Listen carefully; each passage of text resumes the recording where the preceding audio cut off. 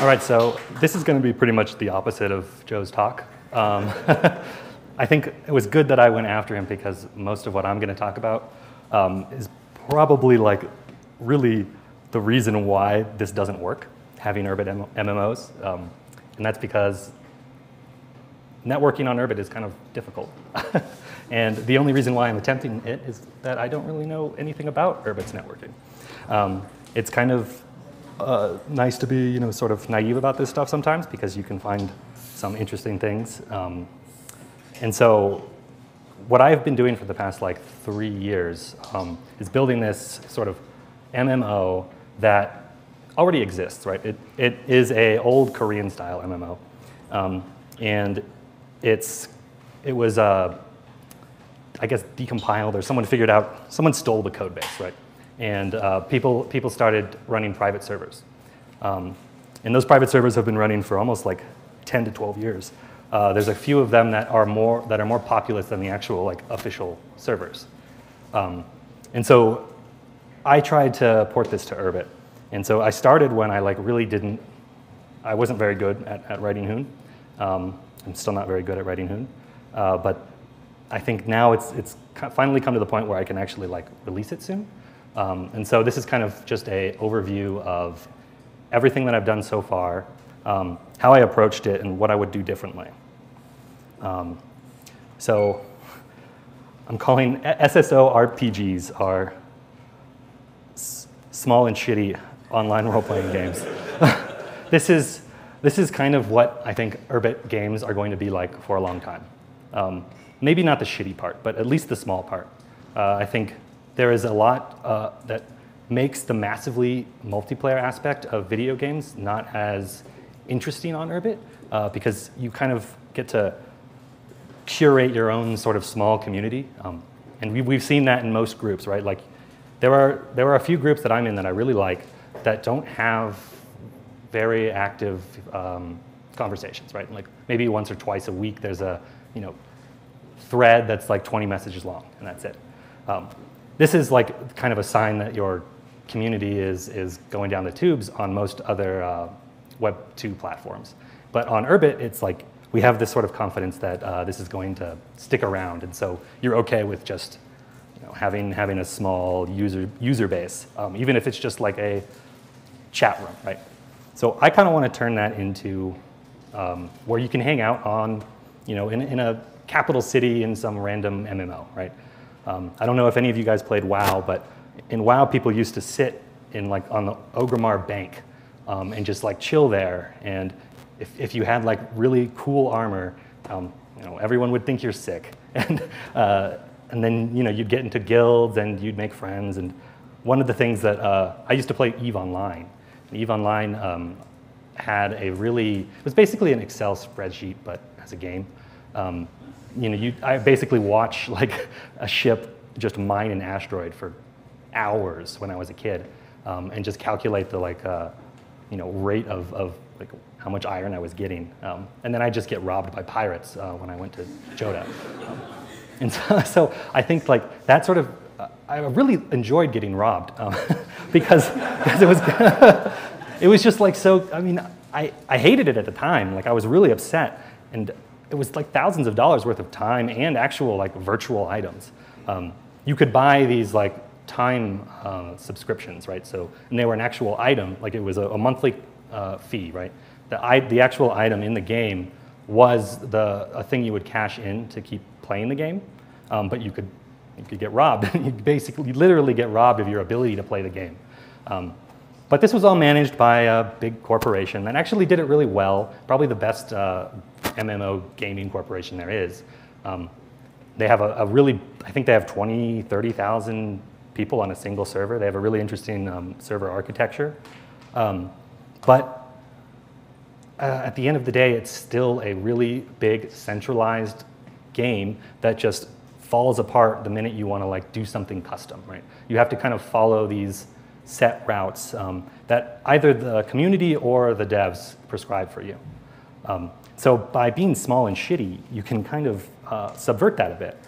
Because I think with urbit, you have a lot of people who are okay with building apps that just kind of suck, but they're really like, I'm not looking at you, Palfun. Yours are amazing. I'm looking at myself, really. I just ripped off Palfun's Pals app once and just turned it into a fart app.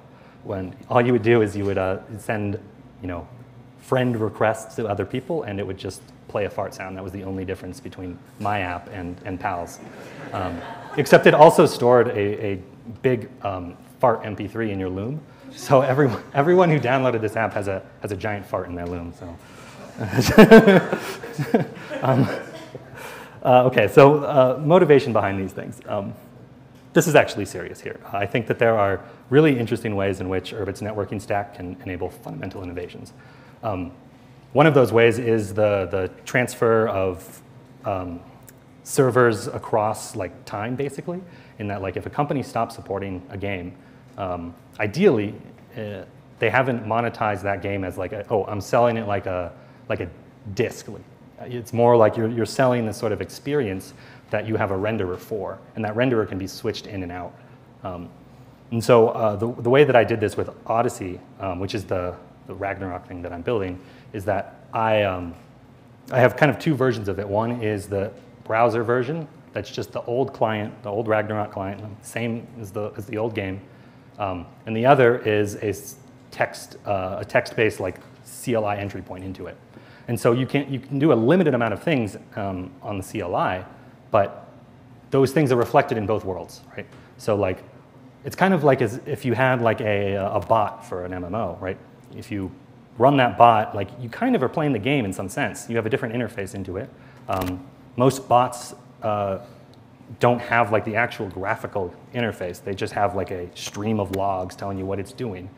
One of the interesting parts about Ragnarok was that it's all packet-based. So that means you would just send packets over a TCP socket, and that would influence the game. That's how you moved, that's how you attacked, that's how you did anything.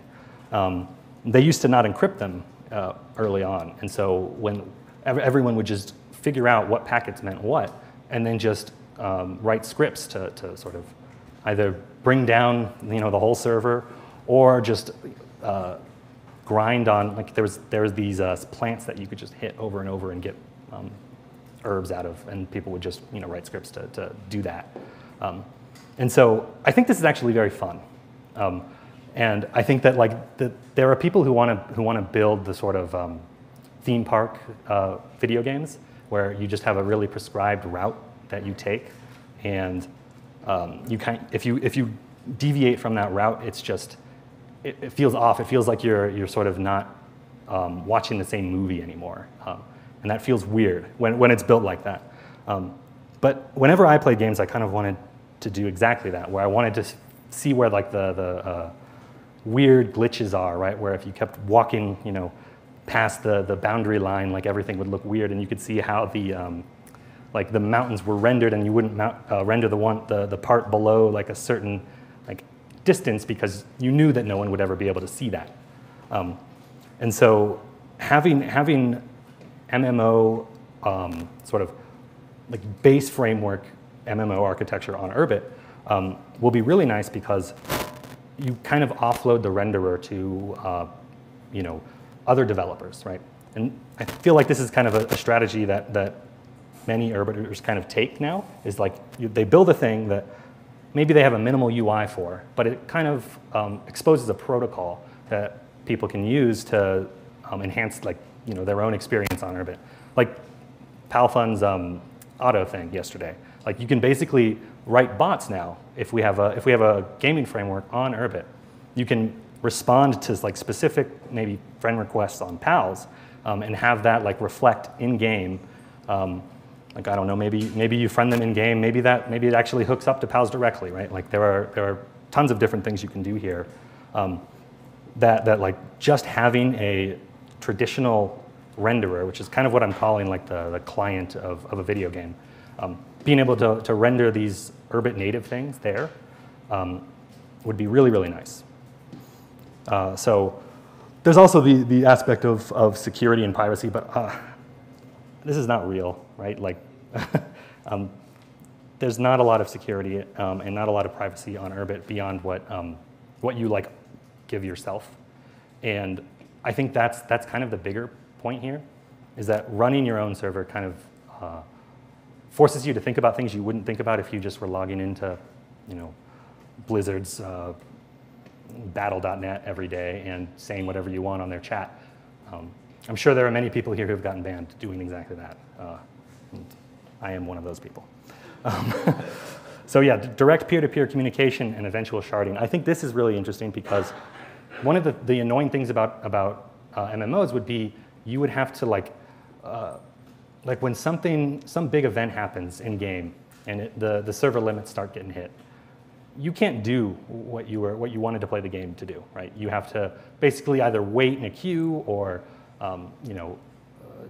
just go to bed or something. And it sucked because it's like this is a game that you paid for and now you can't play it. On Urbit, like there's this opportunity to just play locally, right? Like kind of turning these MMO experiences into like basically LAN parties is a much more interesting thing to me. And you don't have to depend on these giant servers that have to serve thousands of customers. But again, this can't happen without an actual game, right?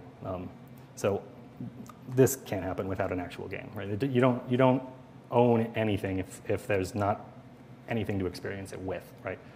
And so this is the problem with NFTs right now, is that everyone wants a game, no one can actually build one. And so these are some of the things that I've wanted to build for a while. Some people have already started building them. Like there is a chess app, there's a Go app, but there's no turn-based strategy games yet. Vaporware is actually one of the only people building like games right now for ulterior motives, I guess. But it's still a game and it's still fun. So this is it was interesting. I joined Vaporware like before I decided to, or after I decided to do this talk, and I didn't know that they were building a game. I just thought they were building, sort of NFT marketplaces to, I don't know, try to get a lot of money into Urbit or something. Sounded cool, but like I didn't know it was like anything more than that. It turns out that like the market mechanics, like social mechanics of Urbit are really amenable to the sort of things we don't like about NFTs, right? Like the shilling of NFTs that I was very guilty of at Assembly 2021. It becomes like a much more interesting prospect when the things that you're shilling have actual consequence on the network that you spend all of your time on, right? And so all of these games here, they can all be augmented by the things that you do both on-chain and on Urbit. So even just the simple existence of like a couple of old Goras could mean that your character in one server just has like OP stats and you can just murder everyone in Frontera or whatever, right? Like there's these very real consequences of being like really active on the network now that I think a game will just sort of blow up, right? So problems.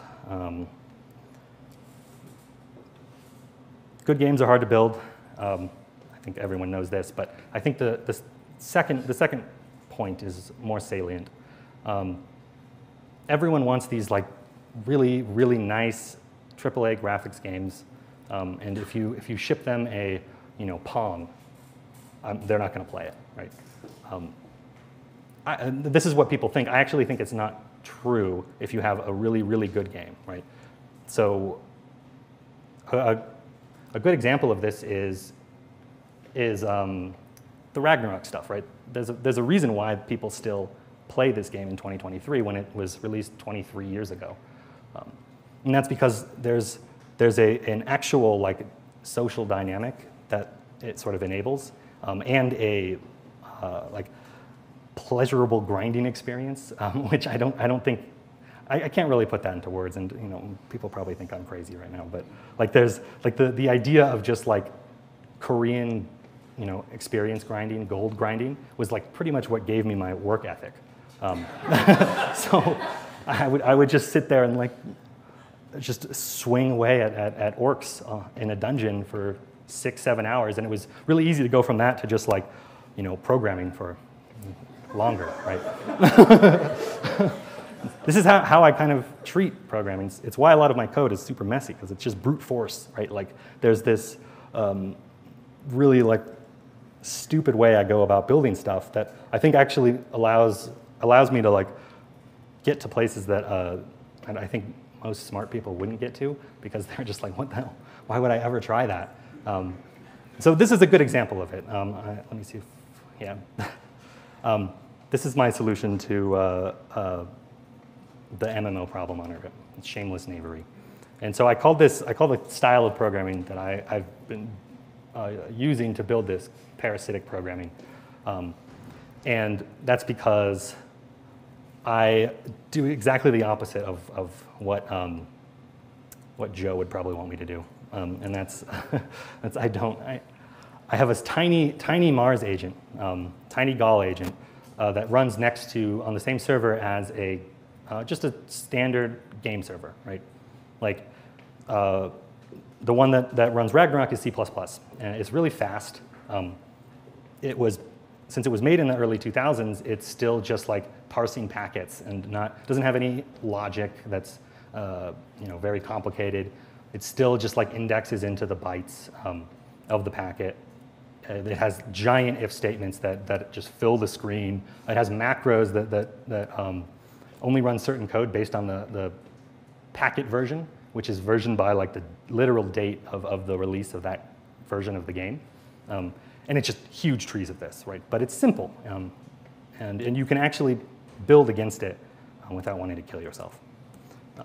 So this is sort of like a generic example of what you could do if you wanted to do something similar. And it's not complicated.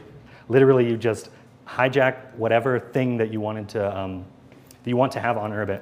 Another example that I did recently was with GatherTown.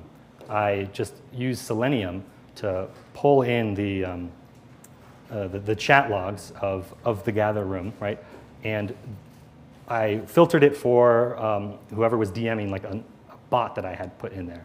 And then that bot was responding, Selenium was then sending requests to the Urbit planet associated with that bot. So that would be like the client, right? And then it would play music based on what command you gave it, right? So this was like the Spotify client that I made a while back. And I got that working on Gather by just doing something similar. It's not ideal. I don't like want to do this in the future. But I feel like a lot of Urbiters kind of forget what is possible, what like we actually want to do. And we end up just like complaining about what Urbit can't do. But actually, it can do a lot of these things. You just have to, be gross and dirty for a little bit. So yeah, stage 2 would be this took me about like 6 months, and then I implemented graph store integration into the Ragnarok client like about a month before graph store disappeared. So that was really fun. But like, yeah, you can do this, right? Like, it's really interesting to communicate with people on Urbit on a client that wasn't built for Urbit. So like everyone's used to doing things on landscape, right? There's pretty much landscape or the dojo are the only things that people really know. But I don't know if anyone remembers, I did this Emacs thing like a while back where I had a whole landscape clone in Emacs. And so I could like split windows, I could copy text, right? Like, I know it's crazy, you can actually copy text in Emacs, and I guess browsers just are bad at it, I don't know. But yeah, so it was, there's a real like way in which you can be on Urbit and have it be your own thing. And I just feel like people should try it more. People should try to like bring something from Earth into Urbit and see what happens. So this was another thing I did. So building simple sale pages, right, HTML pages, as clones of, like sort of static clones of the state of your game.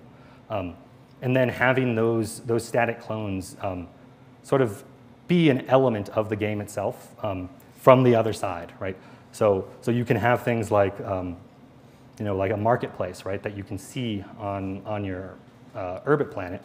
And then if someone buys something there, it would reflect in game. And you can basically like build out a sort of 2D version of the game that you can play like on your phone. This is something that like people in like the traditional gaming world try to do all the time, and it takes them a long time, and they usually fail because you can't just pull in data that exists in a good state, right? Like this is what's nice about Urbit is the minute you define your structures, you can use them across many different apps, and those apps don't have to be anywhere near the same as the ones that were originally defining them.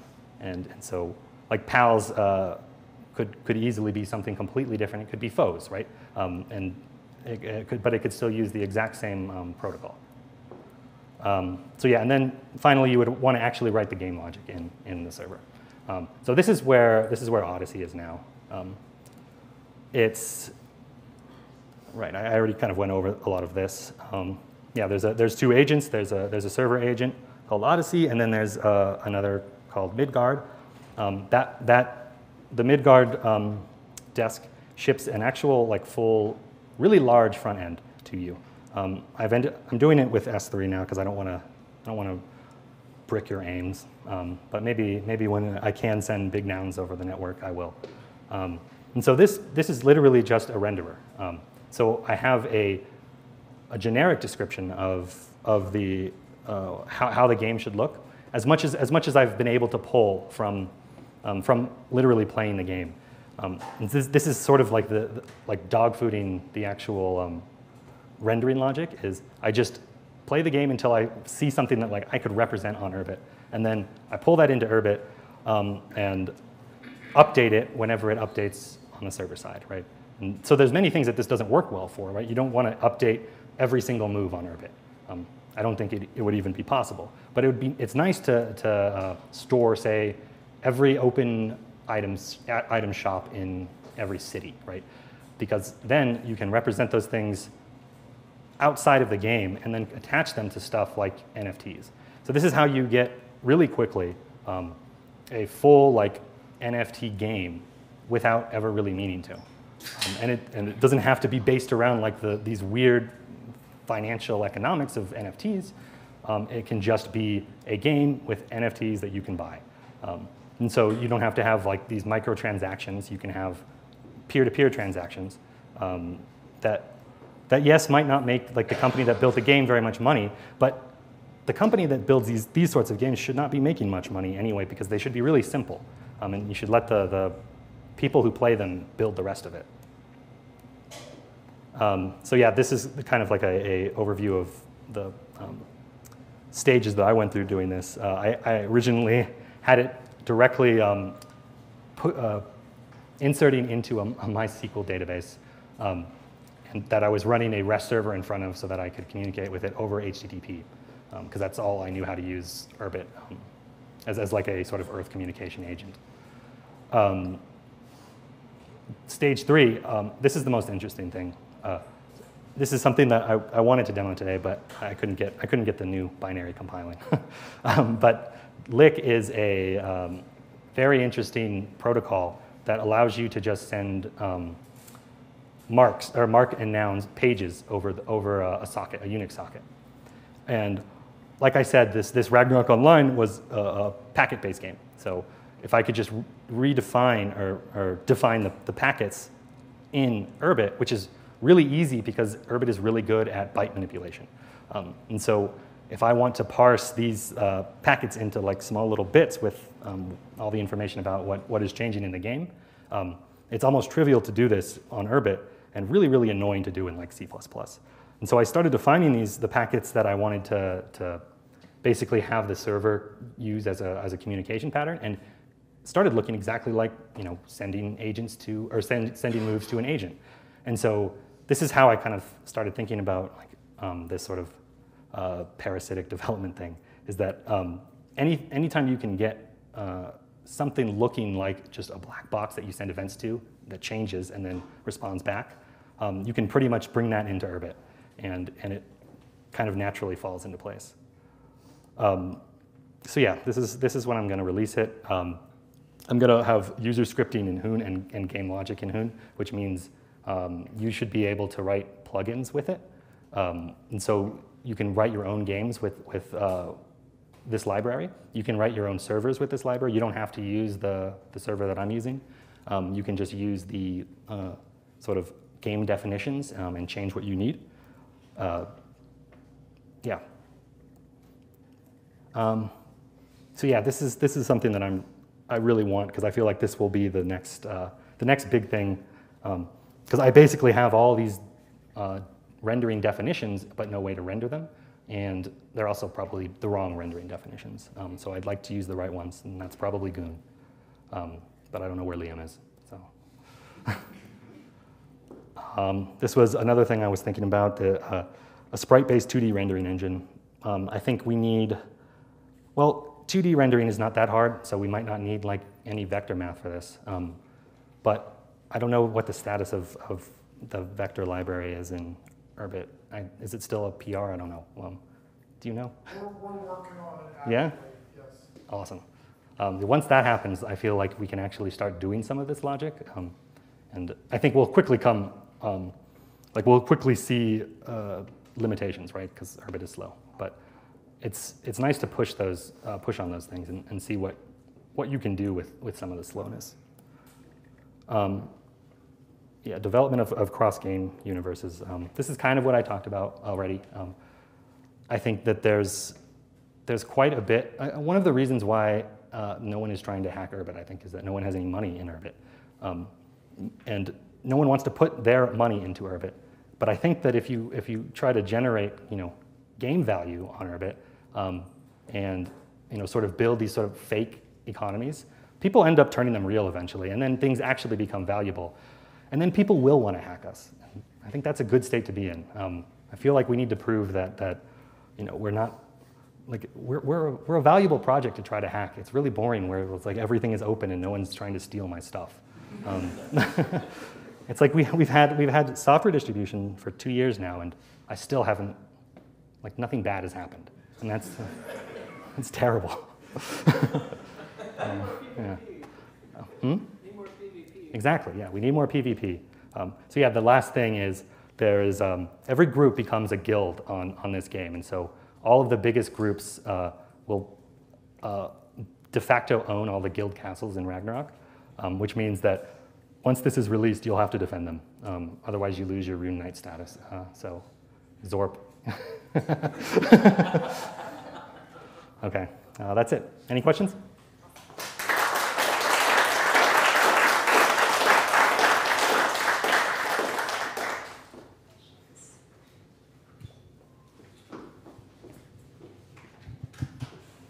How do I play it? Where's my button? So it's just going to be like you install it on your ship. It'll be an S3 link that you'll have to. I mean, it'll probably just be a glob, actually, and then I'll probably tombstone it. But yeah, so it's just a browser game. I have to be running the server though, so until I can make it completely decentralized, there's going to be that component to it. But I'm also going to be shipping the server, so that probably for sale actually. But if you want, you can run your own server, and I'm using Lick to actually coordinate the bringing it up. So kind of like a Nix, a really shitty Nix through urbit, which you can actually do this because urbit is Nix according to Hacker News. So.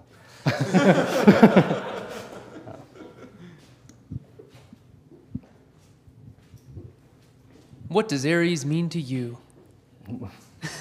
I mean, it would make this possible, right? I mean, it would turn the small and shitty into massive and multiplayer. But I think it's nice to start somewhere, and I think there's no reason why we can't get a head start on some of this stuff. I think this is what all of us at Urbit have been doing for a while now, and we can kind of like talk about it a little bit more and be a little bit like more confident that this stuff will actually help later, rather than just be rewritten underneath us in a couple years. But it still might. I don't know. So lick is the vein formerly known as lock, right? That Motful Winterrex is working on. Would that also allow you to like draw things directly on the screen? Yeah, so I was thinking about that too. And this was what got me thinking about the 2D sprite renderer. I think that would be the easiest first step. It would be really cool to like have basically like a Twitch stream style thing where you could look at Urbit traffic and then just like render stuff on some sort of stream that you just subscribe to, and every person who plays the game has like they generate entropy that then gets written to some, and then that input could then be used or that output could be used as input into the game, and then it becomes like a randomization mechanic. Like using the Urbit network as sort of this way of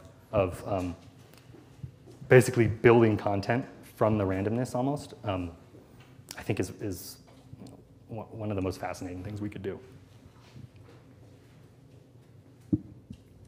Something that's like occurred to me before. This is maybe like apropos both like the rendering engine and but also kind of like maybe like physics and so on, right? Is that obviously you don't want to have a physics engine running in the event loop. Why not? But so I mean, with respect to like Go native UI, I mean, like a large part of it is kind of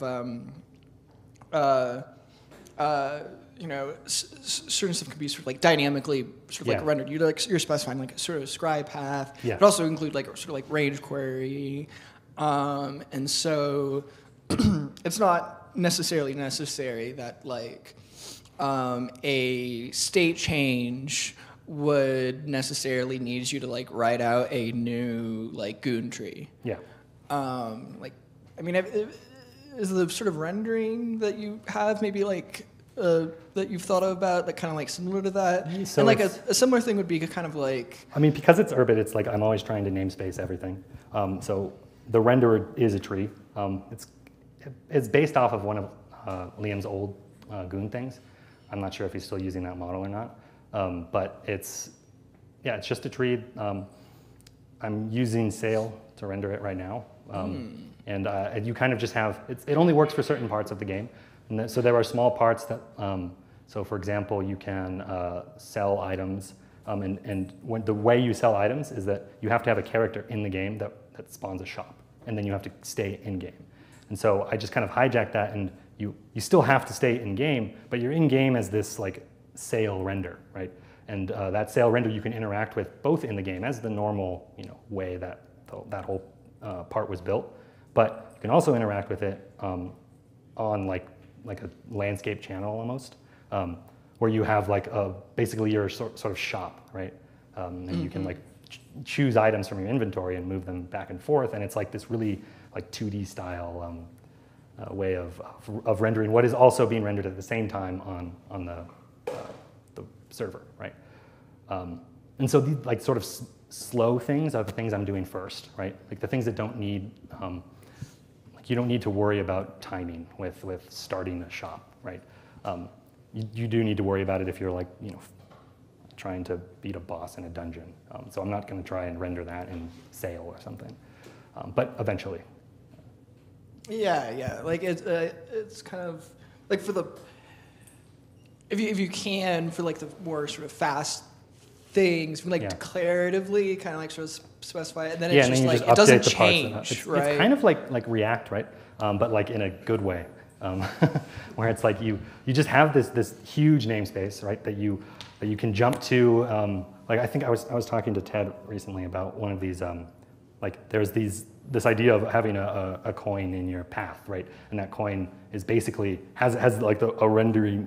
A part that can be rendered as like basically a symlink into somewhere else in the tree, and so you can really build some interesting like fight scenes with that, right? Where it's like like just ASCII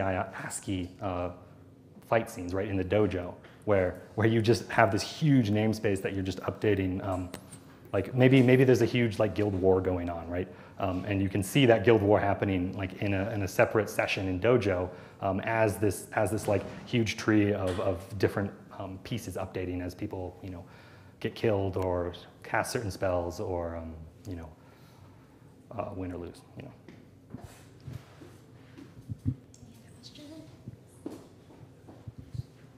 Yeah, I was wondering if you could talk more about like what's on your wish list for networking. Everything that Joe talked about. Like he's basically building like the kernel level stuff that I'm trying to like stupidly build in user space. Like the whole. I mean, it's obviously more complicated, and there's concerns that like I don't have to care about from like a user space perspective. But like the whole idea of everything that's being done with aims is very similar to like how I want to update things in user space. Like there are like the idea of not having to do things twice, right? The sort of like connection-based thing you have to build when working with traditional games is really difficult to mirror in Urbit, and I think that's a good thing because it makes you rethink the entire game and have to like redefine your like the SIR file that corresponds to like that Web 2 version, which basically just gives you a new game. I think that these like starting from old games is really fun because you could see this like kernel of an idea that they had about how to build games.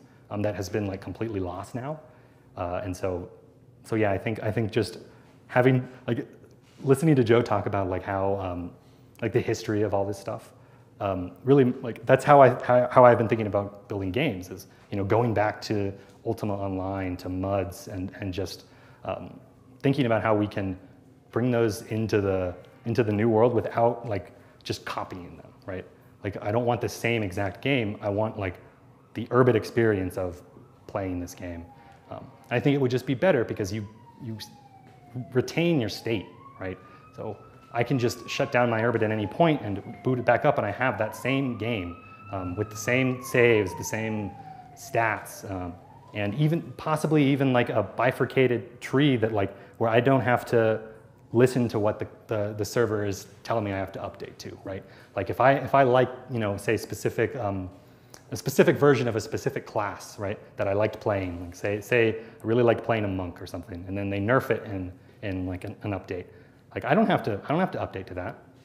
This is like one of the greatest things about Urbit. You can just say, don't give me any more aims packets. Yeah, I don't think that really answered your question, but. Any other questions? Let's give it up for littel-wolfur.